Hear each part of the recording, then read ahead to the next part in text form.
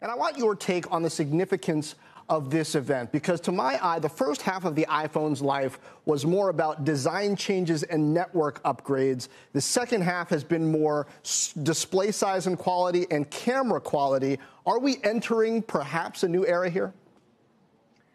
I think that's possible. I think that definitely I would agree with your assessment. I think the last few years have definitely been about the camera. I think there's still a lot of room, though, to go on the camera. And I think we're sort of entering the beginning of this era of what they call computational photography, where the quality of the video and the photos you shoot is so involved with the software and the chips and the computing capabilities as opposed to just the lens and the sensor. But I don't think we're going to see radical changes in the form factor like we did in the first half of the smartphone era. Yeah, Apple lately has been very much doubling down on the things that they can control. The custom chips, the vertical integration services that are tied into the device. Here we are with networks now in 5G. They've got to rely on carriers, again, to help tell this story. I wonder if they do that differently this time than they have in the past. Yeah, I think it's always a tough situation for Apple, because Apple's whole shtick, if you will, is that they do things their way, and the cell network isn't theirs, and it can't be. The iPhone is a worldwide product. Carriers are available around the world, and anything they can brag about with 5G speed is something that phones from other phone makers can also take advantage of. And I think the other factor that's involved here, and I really do think it can't be overstated. Most people I know, their biggest problems, if you say, what would you like in a new phone? Their problem isn't LTE speed.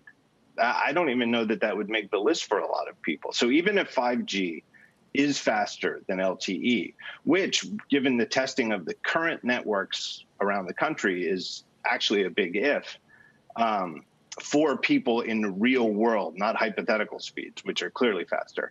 Is that really addressing the top problem people have? John, what is the top problem people have? And given the fact that speed may not be an incentive for people to upgrade, what are you expecting in terms of pricing for those 4 phones that we're anticipating? I think that one of the biggest problems people have is battery life. I think it always has been and will be for the foreseeable future. I think people use their phones continuously. We joke about it all the time. It's something you see on TV now. I mean, just TV shows.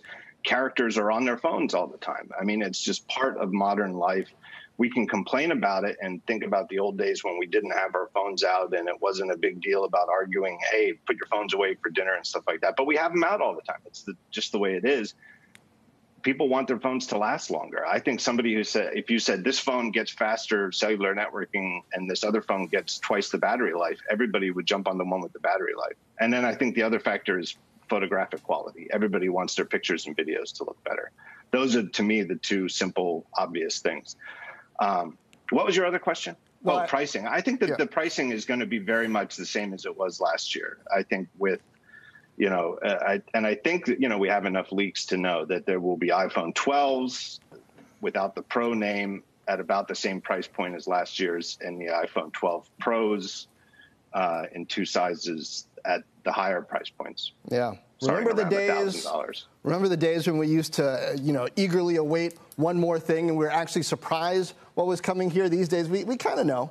John Gruber, great to have you. Hope to see you again soon. Oh, it's great to be here. Thank you. Shepard Smith here. Thanks for watching CNBC on YouTube.